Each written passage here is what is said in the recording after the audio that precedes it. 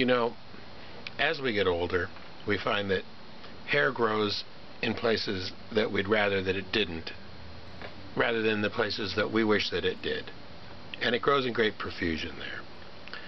And to maintain a decent appearance in public, it's best for one to trim these unsightly patches of growth so that people won't judge you by that, that aspect of your appearance.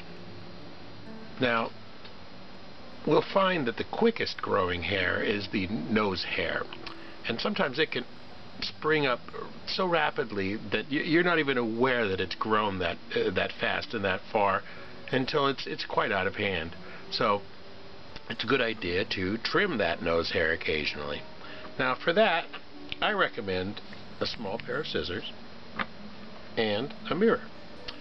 One looks in the mirror and just gives those nose hairs just a little trim. That's right. Keep them straight and clean. There we go. Oh yeah.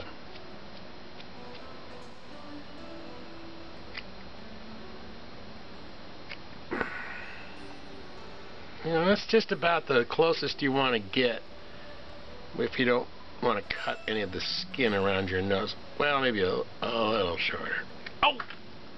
Once you're done trimming, then look how much better. Well, I don't look that much better, but it's a better appearance and people won't judge you quite so harshly. Now, one thing that I do find is that as I'm getting older, some of the hair on my body has decided to become white rather than the original dark or black color that it was before. And it's the same way with my nose hairs, as you can see.